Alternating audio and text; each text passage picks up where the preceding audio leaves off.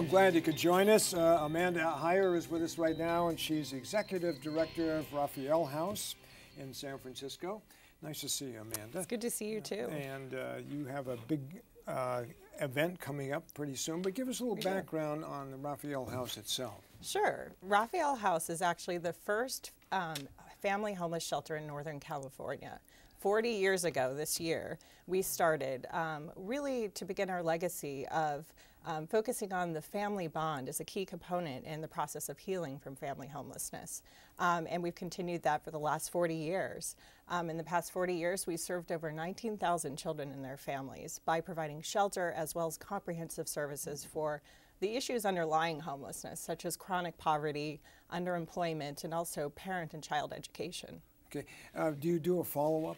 In other words, if they come through, some of the children come through, and then what happens after that? We do. And so over the last 10 years, we realized that the need didn't just stop at shelter. And so that's why we developed our aftercare program. And so we serve up to 300 families just through our aftercare program each year for about a 2 to 5 year period.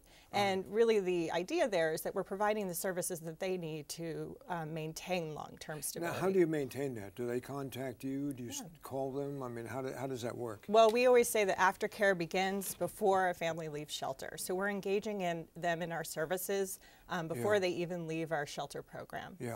Okay, the economy has been in the tank for a number of years now. Has that affected the number of people who come into the house? It has had a huge impact. In San Francisco alone, the rate of family homelessness has increased by 22% in the last 2 years. Nationally, children and their parents make up the fastest growing segment of homelessness for our nation. Okay, the definition of homelessness, when you hear that, you picture a family of 4 or 5 walking down the street without a place to stay. Right. What is the actual fact about that? I mean, where do these folks go who have lost their home or have lost their jobs? A lot of them are actually kind of hidden from society because they're doubling up in other people's homes. Sometimes they're sleeping in their cars, or they're cycling through some of the city's shelter programs. Oh, yeah. Okay, now the event you have coming up, the gala. Yes. And I assume the gala is for the right reasons, it not is just for fun. It is for all the right reasons. I might add that one of the things that makes us most unique and in terms of the spectrum of nonprofits in the city is that we're 100% privately funded. So every dollar we raise really goes to the bottom line in terms of promoting these programs for families.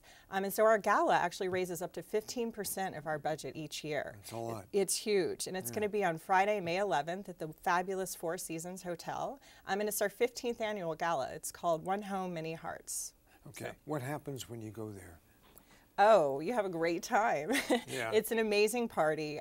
Really, the focus is on featuring Raphael House's programs, but also providing an opportunity for people to contribute at a really deep level. We have a silent auction and a live auction. We have live entertainment, great food. It usually has about 300 people in attendance. And the people who attend that, these are people who I assume are very involved in the Raphael House. I mean, they've been contributing. They're involved in what goes on there. Very much so. So, obviously we have huge board attendance, community-wide attendance from people who have been long-standing loyal donors, but it's also a vehicle for us to introduce new people to our community and show them sort of the impact of our mission. Yeah, there's a lot of competition these days for people who need money. Yes. And are you finding that to be a problem in some ways? You get lost in the whole mass of people who... Yeah, I think because of our unique funding structure, we stand out, and I know that most of the private foundations that fund us really believe in that model that we have, and so we really haven't seen much of a fluctuation over the past few years. While though some of our funding has sort of been flat, we haven't had to cut program or do any kind of major changing in terms of trying to sustain. Okay. All right. Amanda, nice to have you here. Amanda Heier, and she's Executive Director of Raphael House in San Francisco. May 11th is the event. Thank you very much for joining us. Thank you.